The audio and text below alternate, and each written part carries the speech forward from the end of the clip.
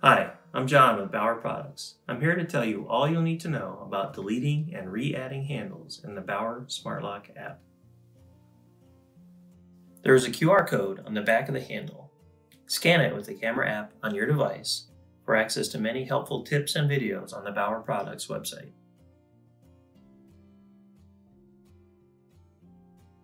To delete a handle from your app, tap the gear icon and then the trash can icon.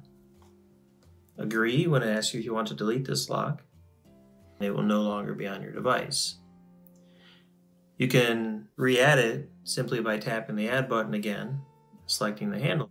You can do that without repairing. To delete it completely and unpair, you would need to go through that same step of deleting it. Then go to your device's Bluetooth settings